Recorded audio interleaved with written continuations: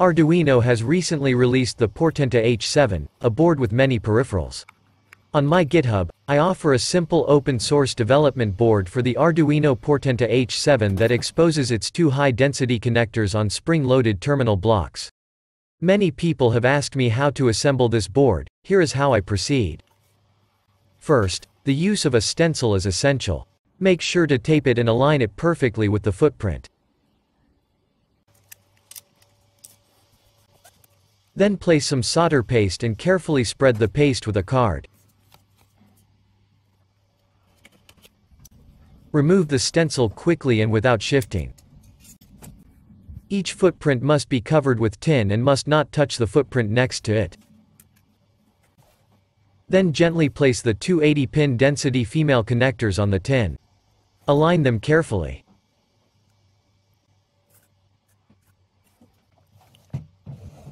Then place the card in the oven according to the temperature curves recommended in the user manual of the soldering paste. When leaving the oven, no pins should visually touch each other.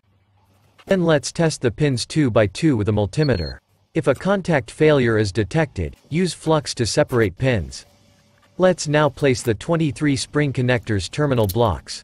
Use tape to hold one row in place when soldering.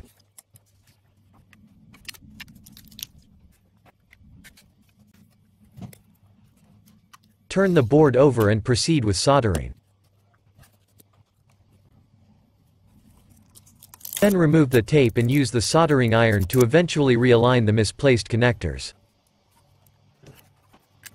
For the traditional header pins, I use an Arduino shield as a template for soldering.